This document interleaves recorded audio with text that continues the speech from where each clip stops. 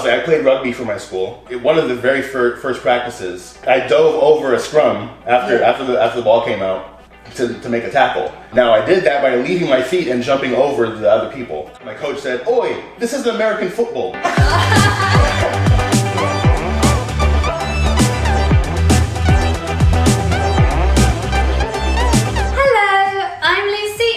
My mum Julie. Hello, I'm Lucy's mum. And we're so excited today because we have a very special guest, our friend Justin. Hello. Welcome, Justin. Thank you for having me. He's here to talk to us today about his time as an Air Force brat in Britain. Okay, Justin, first question, what 3 words describe you? Well, I would say fun. Oh, yes. Nerdy. Nerdy. And also creative.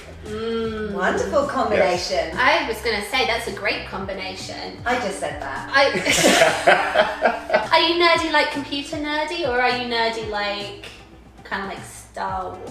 Well, I like historical fiction is my favorite type of genre, or that's my favorite genre of book to read. I love historical fiction. My favorite book is the Portrait of Dorian Gray, or the Picture of Dorian Gray, another way of putting it. So, fantastic. Yeah, good one. I am into math and science, so there is a little bit of that. Wow, so many things. Yeah. Yes. We're not really into math, are we? No.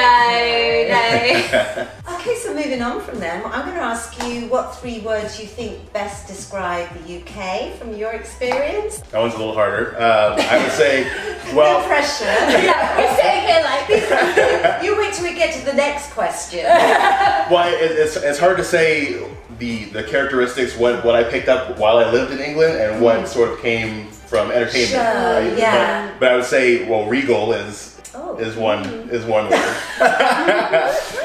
Straightforward, more so British versus American. I think British are more straightforward in saying exactly what they think and mean. And then maybe skinny would be the third thing I think of for British people. Now, I say this because a sleepover that I had with one of my school friends. So in our American households, we're used to having breakfast, lunch, and a big dinner. Like dinner's our biggest meal of the day. Versus the British household, from what I understand, is tea is like the end of the day wrap up, where it's smaller portions. So anyhow, on the sleepover, we had tea, and this was like the sun's still high in the sky. Like there's a lot of day left, but that was it. Like there was no more eating that day. But so I was very hungry throughout the night that I was staying over at my friend's house. So that was a memorable experience. Yeah, I remember as a child we would eat around 4:35, have our tea. About 5, I think. Yeah, we want to eat early. Get you kids off to bed and that's have a bit of an evening. Yeah, that's why. That's why they do it. American parents, there's a little tip for you. All right. So Justin, can you tell us a little bit about how you ended up in the UK? My mom was Air Force. That's what had us over in England. So we were stationed at RAF Chicksands. That base closed in 1997, as far as the U.S. Air Force is concerned. Right. Yes. It's now a base for the British Army. We were there from 1988 through 94. I don't want to date you, but how old were you when you... From 6 to 12. 6 to 12. That's quite an educational period, isn't it? Yeah, like a learning period. It is. It's a long stretch of time, especially when you're a child. Yeah. So the base, as I understand it, was a few miles north of London, near Luton, Bedfordshire. Was the base like a little part of America? Or did you find the base to be very British? The bases are very much, I guess, American silos where... Right. So on base we have all of our food and entertainment, enclosed within that boundary. Oh, right. So there's a movie theater on base, a bowling alley on base. That's the main entertainment. The BX is like our version of Target.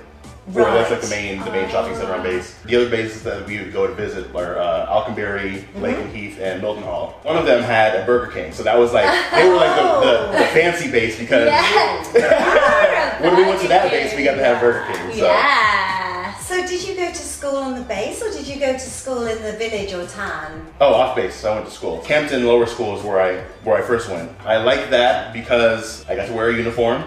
Yeah, so kids do in England, they wear uniforms. Yeah, that's right. Now, as a part of that, my mom made sure that I knew how to prepare myself. So I knew I had to learn how to iron my pants and how to tie my tie and all those Lucy kind of things. still doesn't know that. I gave up trying to teach her. My secondary school, I went to Robert Bloomfield Academy. So when the Harry Potter craze started coming on, and that was very reminiscent about my school experience because we had the different houses. I was part of Shakespeare House, and we were blue colored, but we would compete against the other houses in our school when it came to athletics and that kind of thing. So whether it be rugby or football, that kind of thing, we would compete in our house. It was sort of a way to have a community within the larger school community. So that was. And did you like win points for your house? Yes. For good behavior. Yeah, we did that too. Merit points. Yeah. Just like Harry Potter. Yes, yes. Well, actually, the drama school Lucy attended in London looked just like Hogwarts, didn't it? I put a picture up. When you saw it, you thought, oh my goodness, we're at Hogwarts. Yeah, it used to be an asylum. It was quite a intimidating building. Yeah. I felt like Hermione Granger going off. How did you get on with the British kids? Did they think you were super cool coming from America? I believe so. Yeah, because as yeah. a child, I mean, I don't think I met an American other child. Did you, Lucy? I can't remember meeting one. And I would have been so dumbstruck and so wow, you know. So you got good attention. Well, I think there was a novelty to it. I mean, even though we were going to school together, they knew who the base kids were. Yeah. But even still, I would try to blend in with my classmates, and I would speak in an accent when I was at school. But I was speaking in my regular voice when I was back on base. Oh, so wow. Can we hear the accent? Well, it's long gone now. So I mean, I could do it a little bit. I used the accent when I performed in Mary Poppins.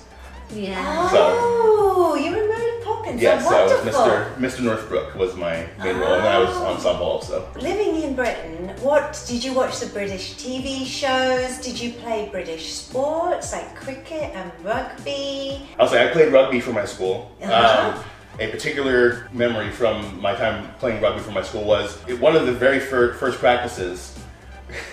I dove over a scrum after the ball came out to make a tackle. Now I did that by leaving my feet and jumping over the other people.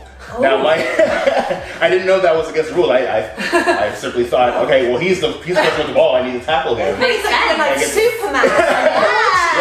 Into the air. But the reason that was memorable was because my coach said, "Oi, this is American football." So I didn't know that I needed to stay on the ground, wrap him up, take him to the ground. That's the proper way to tackle in rugby. That's not how we do things here, Dan. No. Yeah. So as I'm flying through the air, Oi! Oh yeah, oi! Oh, that's so funny. My husband hates when I say oi. It's the one thing he doesn't like that I say. Oh really? Oi. I didn't play cricket for we didn't have an organized team for school, but I felt like I was a good bowler. I like bowling when we did play cricket just in PE or something like that. Yeah. Oh, cool. So that was fun. Yeah, I always like bowling as well because you didn't have to run. There's a game that we played. I don't know if it's referring to the actual item or if it's just the name of the thing, but Conkers. British. I don't know if it's the same thing as chestnuts. I guess we call them chestnuts here in America. But anyhow, we have them on a string, so like they fall off the tree, we pick them off the ground and we string them like to a shoelace or something like that. Yeah. And then try to break the other ones on the other guys. Yeah, I used to play that at school. I don't know if you know, Justin, but Conkers has been banned in many schools. Has it? Health and safety, yeah. That makes sense because I'm sure we bashed up our knuckles a couple times playing that. Or something. Yeah, that's right. You used to toughen yourself up as a kid. I know, we did. Yeah. Oh my God, all the Never did us any harm. But yeah, I guess so. Yeah, it toughened us up to play Conkers. This wasn't a game necessarily, but we made a game out of it. So we had at least at my spot on the base, we had crabapple trees that were all over the place. So they were on either side of the street. So we would just have crabapple wars. So for the ones that either fell on the ground or we would just pick them off the tree and throw them across each other. So we would have our neighborhood, several kids lined up on either side of the street, and we would just pass them across the street to each other. And I mean, they're small, they're dense, so they sting. Hard, I mean, they're not soft. No, I'm sure you can do some damage.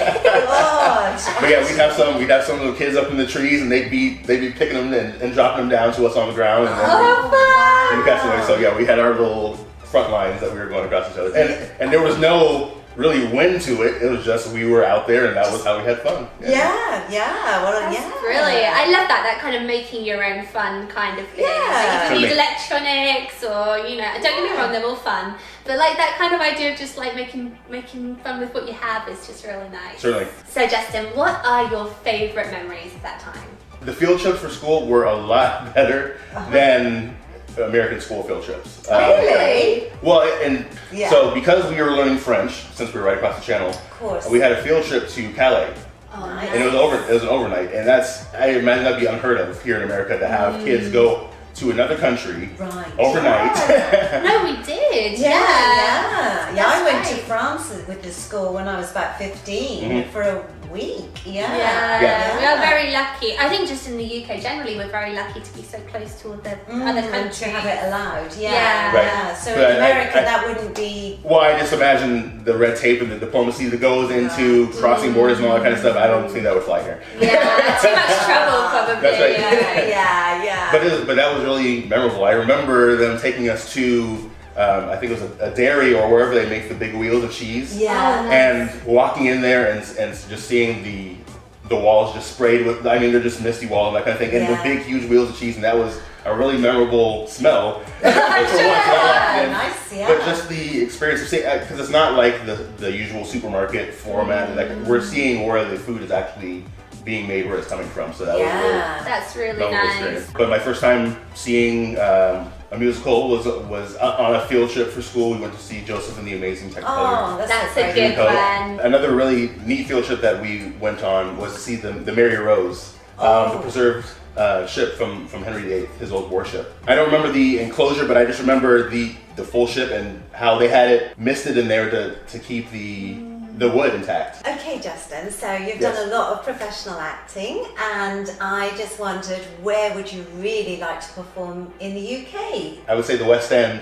just because of the shows that I'm into as an audience member. I think that's more of what they would perform there on the West End. So. Yeah. Well, if you're on the stage at the West End, we would definitely we'll come. see you. Certainly. Yeah. Complimentary ticket. Oh, certainly. Well, if I get to be George Washington and Hamilton in their version of Hamilton over there. Oh, yeah. I'd love that. I haven't seen Hamilton yet. I really want to see it. I haven't seen it either. That's wonderful. Have you been back to the UK since you left when you were 12? I haven't. I would like to go back and visit it as an adult. But I think what has stayed with me has been my food preferences that I took from there. So Indian food is my favorite food. Yes, we love Indian food. Look how excited we are. I know. So I think that's something that's held over from my childhood in England. Well, obviously fish and chips there in England is unlike anywhere else. So it doesn't having it taste in the newspaper, same. having it served in the newspaper, and having it soaked in vinegar, that kind of thing. So, you can't replicate it anywhere else in the world. You can't. No, it's unique when you're over there. Really, fantastic. Well, thank you so much, Justin. It's been wonderful to have you. Thank you for having me. It's been a great time. Yeah, and thank you so much, and can't wait to see you in your next performance. Very good. That'd be nice. Thank you guys for watching. Please like, subscribe, share this video with your friends, and leave a lovely comment. And we'll see you soon. Bye.